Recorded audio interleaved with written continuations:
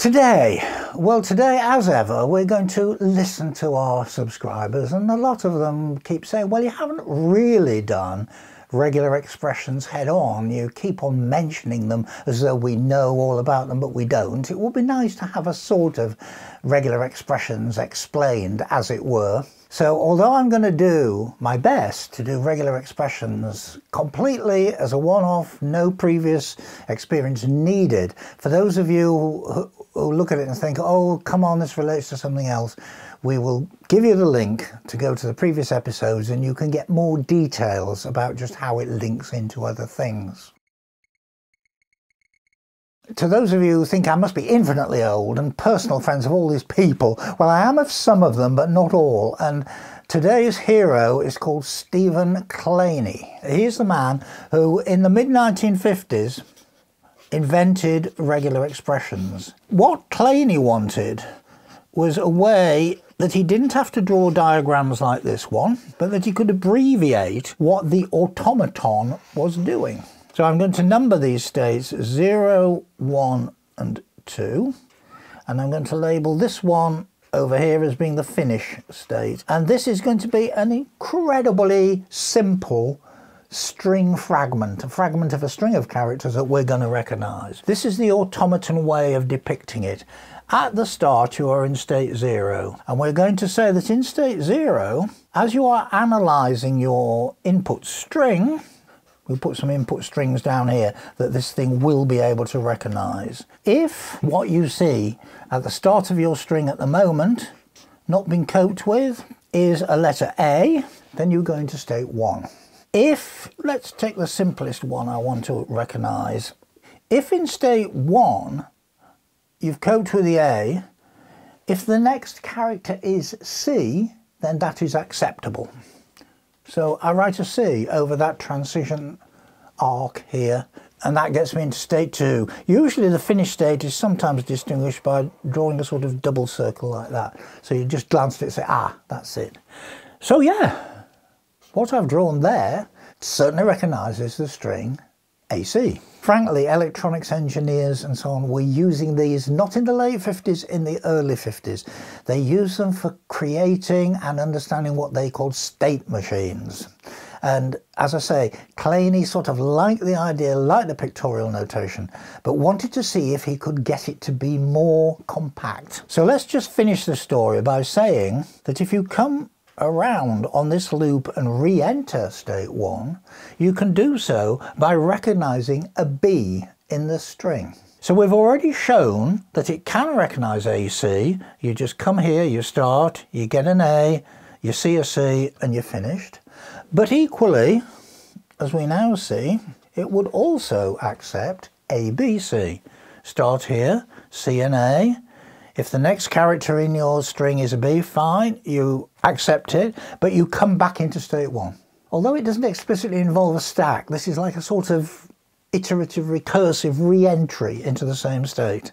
But the only way out of that state to the finish is via accepting a C at the end of the string for number 2. You can keep going around this B loop as long as you want. It will certainly accept A, B, B, C, A, 3B, C, and so on.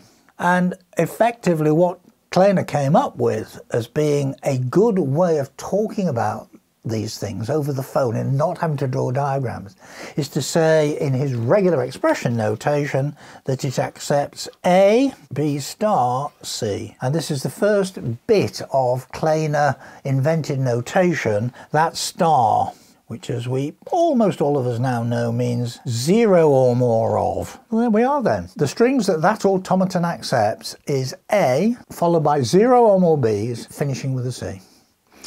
And the nice thing about this regular expression notation is just look at how compact it is. It is just so much easier to handle in a program than trying to do elementary computer graphics and literally draw yourself automata. Although for pictorially, I think everybody like this way of sketching out what your automaton would accept. Those of you, some of you may have seen it. If not, follow the link out to the things we did about 3 years ago. You'll find in there an automaton that accepts 25 pence in order to issue a parking permit. It's all done with quite complicated but locally simple little transitions on either coins or characters or whatever. So just to underline and re-emphasize why this regular expression notation of Kleiner's was seized upon, because it was so compact, is let's complete the triangle. One side of the triangle is the automaton approach, another side of the triangle we've now seen is the regular expression approach, completely equivalent. But if we look at the Chomsky grammar approach, done on the playlist, would that be compact and nice? Not so much.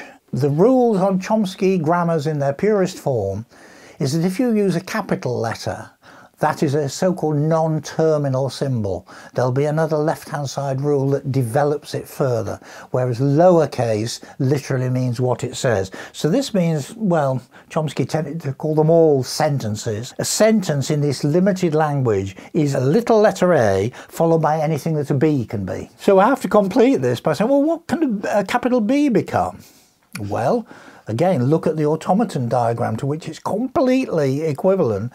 What happens with a B is you can spit out a lowercase letter b or a B, or you can have a much simpler rule that says a capital B can just become the letter C. So there we are.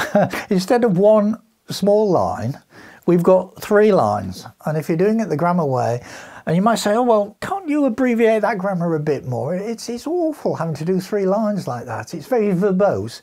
Yeah, here is the allowed shortening, but it's not much. You could say, all right, I will allow myself the luxury of the or bar and put a C there. So it's down to 2 lines now, not 3. What it's saying is a B can be a lowercase b followed by recursive re-entry into B again, or it can just be the letter C. So we're down to 2 lines, but it's still nowhere near as compact and nice as the regular expression is. And what I must absolutely emphasize, can't emphasize too much, I should put double-headed arrows all over the place here, is that all of these things, the automaton diagram, the regular expression, the grammar, they are all completely equivalent to each other. Those of you who've been through mathematics courses will know your instructors go on and on and on about, no, I'm not asking it whether one is a subset of the other or one is contained within the other, but there's a little bit extra. No, they are completely and totally equivalent. There is not a single thing that one will accept that the other won't, and vice versa. So it's just a matter of convenience of the notation, perhaps, if you're a computer scientist, for using in a programming context. And I think the other thing that also had to be coped with is to say, well, all right, you can do it as an automaton diagram, you can do it as a regular expression, you do it as a grammar. Regular expression is looking good because of the compactness of the notation, but are we sure that there aren't some snags in this process of saying they're equivalent?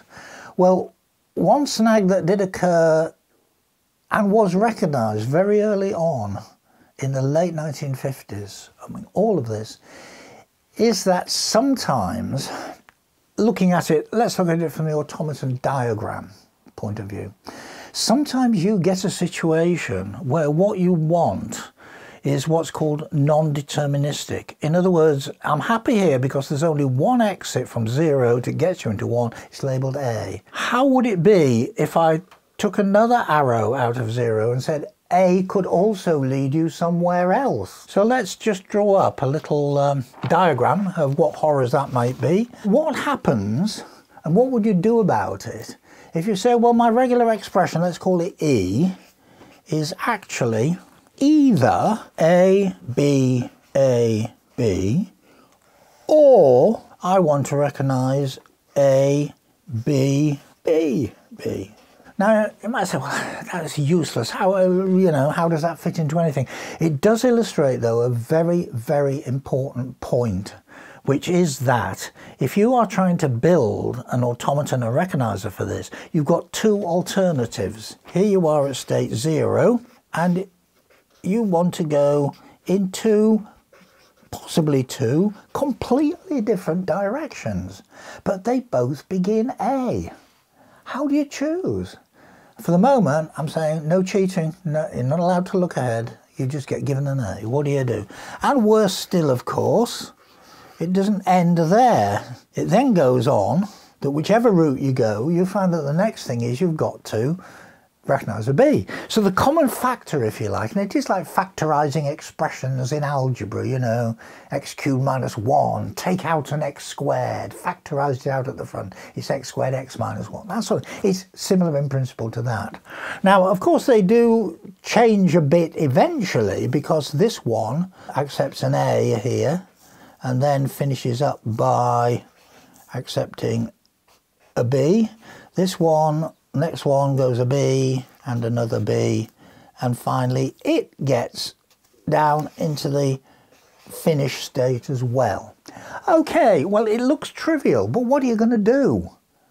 Here you are, the programmer, trying to implement this. You look at the string and you say, but there's two ways I can cope with this. The most amazing thing about this is that two theoreticians in the late 50s won the Turing ACM award for saying it will always be possible to turn the non-deterministic one into a deterministic one. Now, how would we do that on this case? Easy. You start off with 0. You say that first of all we'll accept you always do an A and then a B. That's the common factor, if you like, for the start. But you put your split point here, that continues with an A and that line continues with a B to get the two avenues that you see up there. So we're factorising out the A and the B.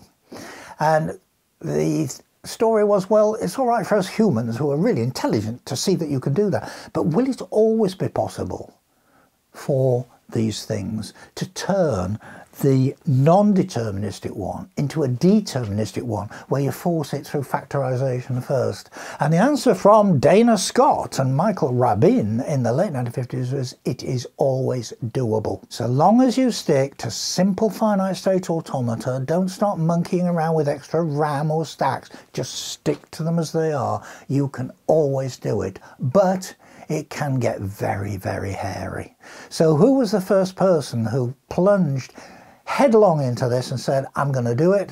Answer, Ken Thompson, our hero from Unix, Bell Labs and the whole lot. By the late 60s, he effectively was saying, this regular expression stuff is great for pattern matching in editors. I want to use it. But this problem of non-determinism, how do I cope with it?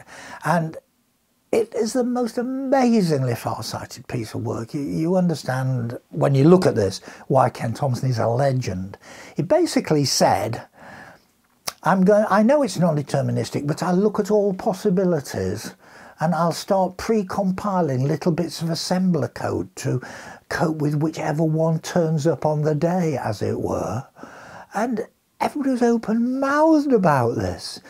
He also realized, he said, look, yeah, if you don't mind doing pre-processing, you can actually, you know, Michael and Dana have shown us that it is possible. Yeah, I know how to do that. But on the other hand, that could take some time, because it's all very well doing a little toy example like this, but non-determinism in a big real-life automaton could be hell to disentangle. What's an example of one of those then? What, like... Well, let me give you one example which sounds utterly innocuous, but which I can give you, Sean, a complete page that you can show to the fans about this. Brian Kernighan wanted to get a regular expression recognizer for all of the keywords and all of the constructs in his PIC language, which after all is a preprocessor for the Unix TROF typesetting language. He just wanted to draw simple line diagrams. So we've got primitives like circle, line, ellipse, from, to, with, dotted to show you the nature of the line, all this kind of stuff. It looks innocuous, biggish, but innocuous.